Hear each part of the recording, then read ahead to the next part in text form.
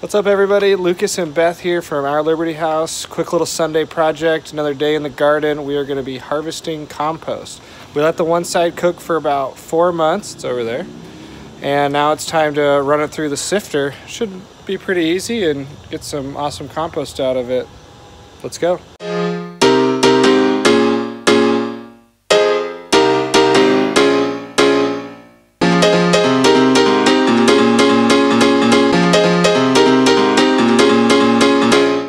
Alright, I don't know if you've seen in our other videos, but we run a 2-bin system. The side we're harvesting today has been going since about August, and we put it to bed and we let it cook down. We've mixed it, kept it moist, and let it cook down. And then this is our active side that we've been actively putting things into since August.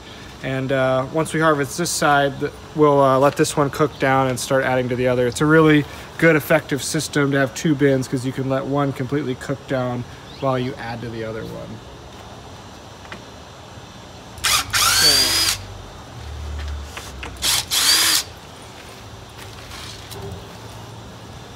Take the front off here.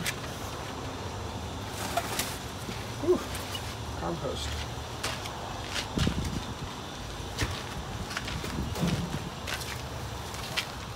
So you can see we've got a lot of uncomposted stuff in here, and that's why we use the sifter. But something we're super excited about for the next bin is we bought a shredder. So hopefully we won't have to sift as much large chunks out. You want to say something about the sifter? Yes. All right, super basic sifter here. 2x4s and chicken wire. That's it. Just placed right over the wheelbarrow. We'll start shoveling everything on top of it and sifting it through. Yeah.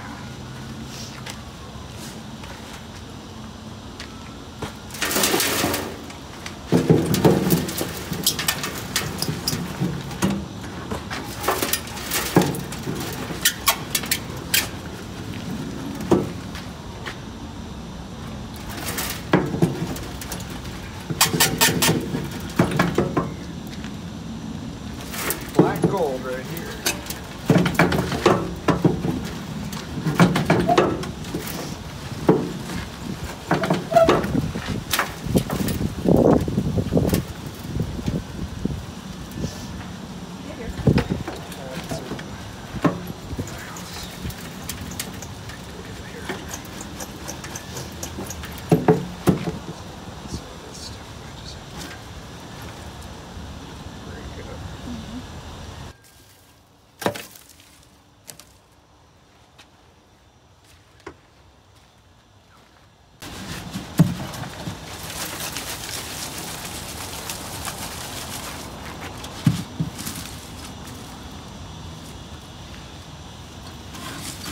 I think some people harvest compost without a sifter, but using a sifter is way easier. Especially if you don't have stuff that's completely composted down. If your pile didn't get hot enough or you didn't tend to it enough. You just use this easy sifter, dump it over. So this compost, really good, dark, black, gold. But you'll see there is some stuff that's not completely broken down. This isn't going to be like a commercial finished compost you're going to get at a nursery. But this stuff will continue to break down in your garden beds, and it'll actually help retain water, you know, like kind of like a soil building conditioner, as well as it continues to break down some of this bigger stuff. So don't worry about it if you have a little bit of chunky stuff. You just want to get rid of any of the really large sticks.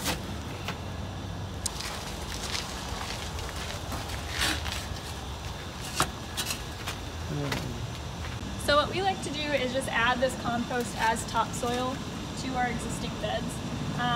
What that does is it just gives and feeds the plants that we have in there throughout the season.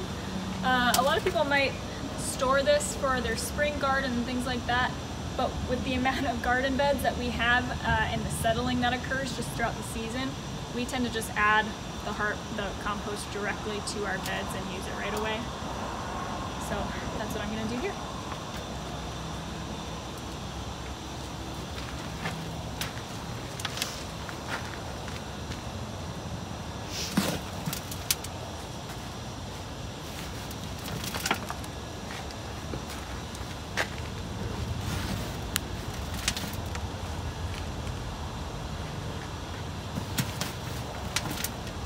So this is our garlic bed. We have 2 different types of garlic growing currently.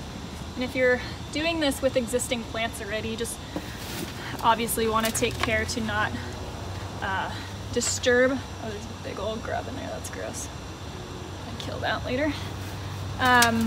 To disturb the existing plants.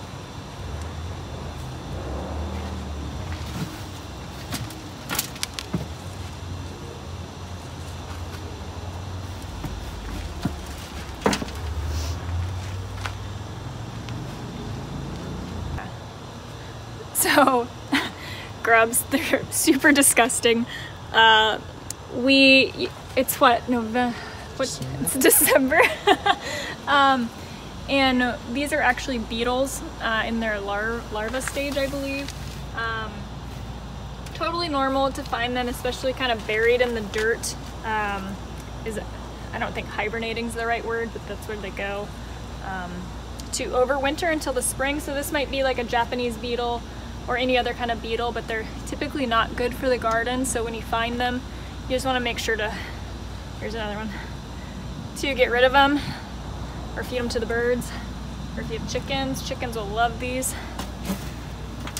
All right, so we got the 1 wheelbarrow load done and are gonna start working on the second.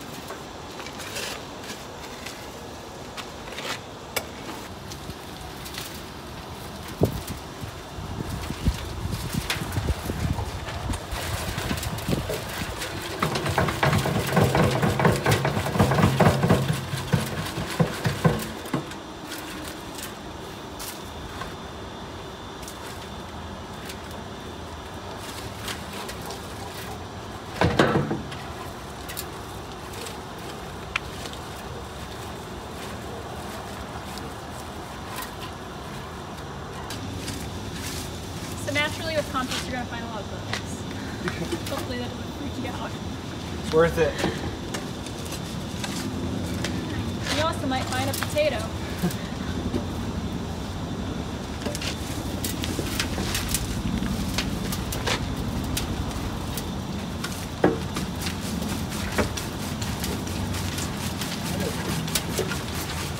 This is really what we're hoping to avoid by buying that chipper shredder. Now, like pretty much with all of our rose cuttings, sunflowers, like all of our cuttings, we let them dry a few days and we just shove them through that shredder and into the compost, and it's going to give it more surface area to break down and avoid having to sift it like this in the future.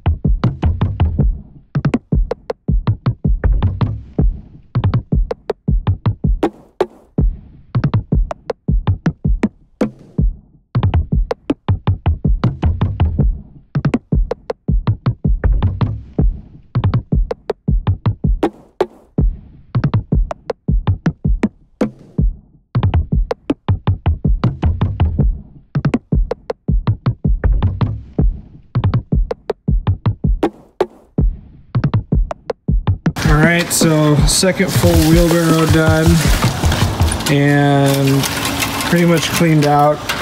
You don't really need to worry about scraping it clean. Like I said, having a little bit of compost in there still has the microbes and that microbial growth, so when you start a new pile, it'll help break it down quicker. And now this pile will be going to sleep.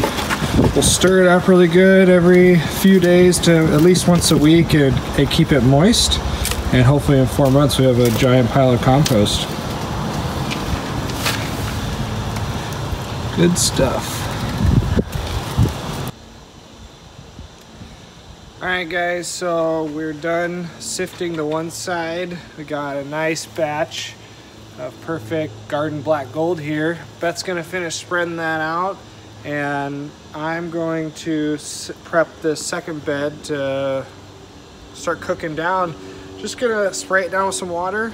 We want it kind of moist, and then using our pitchfork, just kind of spread it, move it around. And we'll do that about once a week at a minimum. And it's gonna start raining here, so we really don't have to wet it down, but we wanna mix it about once a week. And super easy, passive, 4 months. We'll have another load of compost just in time for spring planting.